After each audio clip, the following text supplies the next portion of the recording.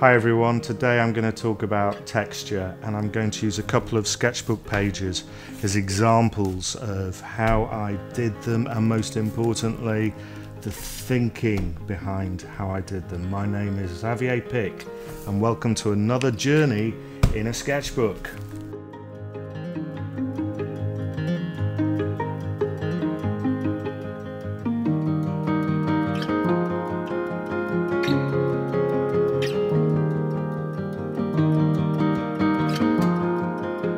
Texture, the word itself, comes from the Latin textura, to do with weaving textiles. It adds interest to the rich tapestry of life in our work. There's another word in the ancient Greek, horror vacui, which means nature abhors a vacuum, and we do have this need to fill those empty spaces in our work. It's very different than modernism, which is cold and simple and minimal, and there's lots of use of space. We want to fill spaces with details to make our work a lot more interesting. A little question came to my mind: why does texture add visual interest to art and design work? Went back in time to our own development in the womb. The first sense we develop is the sense of touch. This happens a lot earlier than the other senses, such as our sense of balance, the sense of taste and smell, or the visual sense. Very obvious factor to distinguish between something that's safe or dangerous, whether it's soft, hard and sharp, whether it's cold or very hot. And one of the most important aspects of our physiological development is the importance of bonding with our parents, particularly our mothers, and to hold, to touch, builds that connection, builds that relationship with the person that looks after us. So there's something deep within us to have that tactile connection. And when we look at a piece of work that has a tactile quality, all of those deep-rooted aspects of our physiology are remembered. There's another really good analogy with the concept of alchemy. It ties in with texture in terms of the substance, the materiality of matter. Okay, what is the quality of a substance rather than the chemical formula? So you take an idea like the diamond. Okay, so diamond, the hardest material known to man currently. We all know that it's made from carbon atoms. But the same carbon atoms can make other things as well, such as charcoal, which has a very different substance, very, very different. It's very soft. It's one of the softest materials known to man. But in terms of the substance, charcoal is very similar to chalk, but it's a completely different chemical.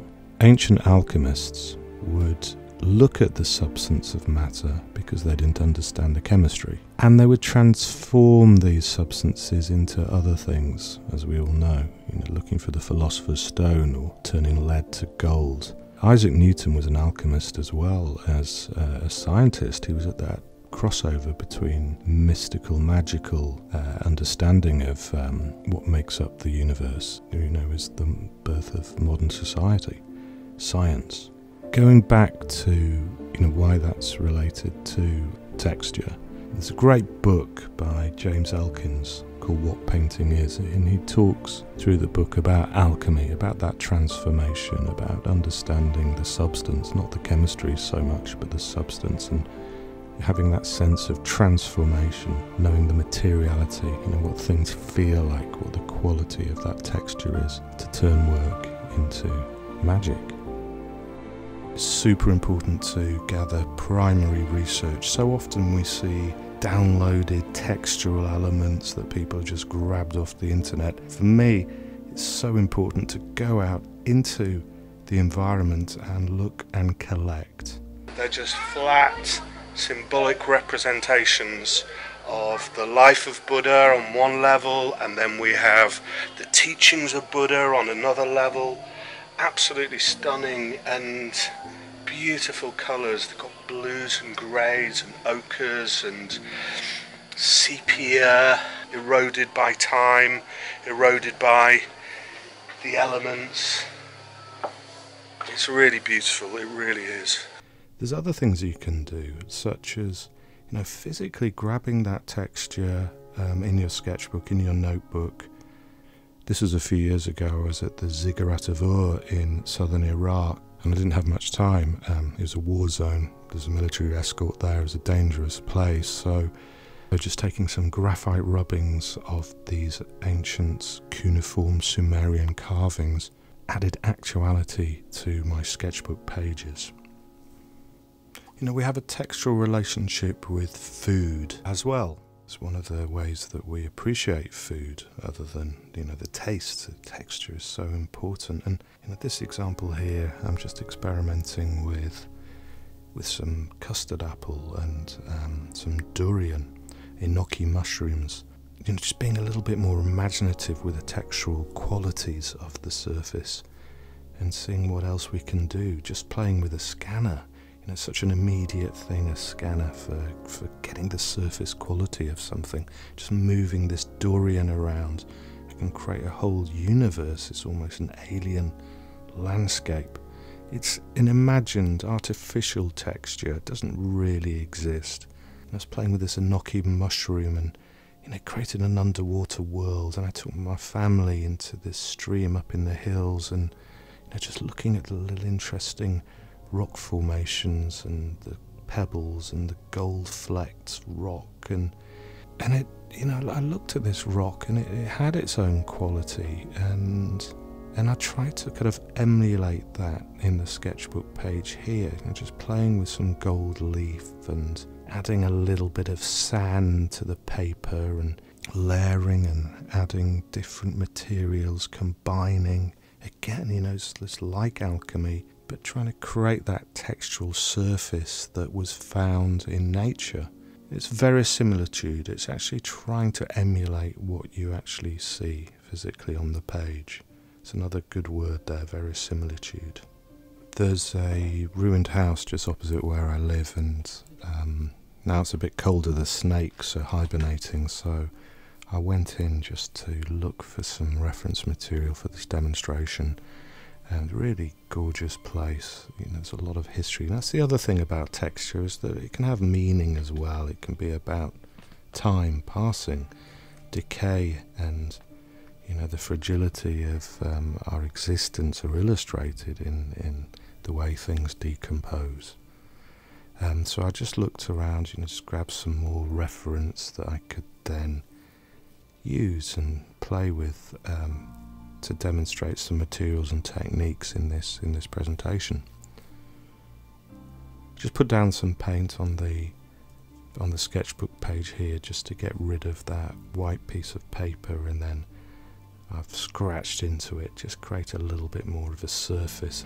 The good thing about this technique is you can work out composition quite quickly, and you've got a super surface to work on top of. I've got some inkjet prints here of some blue lichen on a branch, and I'm just going to placing them on the page after the paint's dry. I've fixed these prints just so that they don't come off, and I'm using some matte medium here on the printed side, which is going to adhere to the surface. So I'll just place that down and then just rub it down solidly and let it dry for a while. Once it's dry, I'll use just some simple water, just spray on the back of it, just so that I can remove the paper, the backing paper on the print. So in a bit of time, I'll just rub away some of that paper, and you can kind of see that print is just left behind. But the beauty is it's also showing the painterly marks underneath. So it's a very quick way of creating that sort of ghostly image of those textural elements that add interest to a sketchbook page. And this is a great surface. I could draw on top of this, I could write on top of this, and I can build up that page, and it's still left sort of relatively flat. I'm loving the physicality of working on this page, and this leads to an important conclusion for this film about texture. And I'm going to go back even further in time to our own development as a species, the Homo sapiens species. About 70,000 years ago, we started developing abstract thought and communication communicating abstract ideas. And the cognitive revolution transformed us as a species. We became the dominant species very quickly, and we see the results of that today. We've got nearly 8 billion people on planet Earth. We are overrunning this planet because of this simple idea that we can communicate abstract thoughts, and so much of our existence is based on abstract things that aren't tangible, things you cannot touch. Bank accounts, chemical formulas, countries, many aspects of today's life, corporations, stocks and shares. They're all ideas. They don't actually exist as such physically.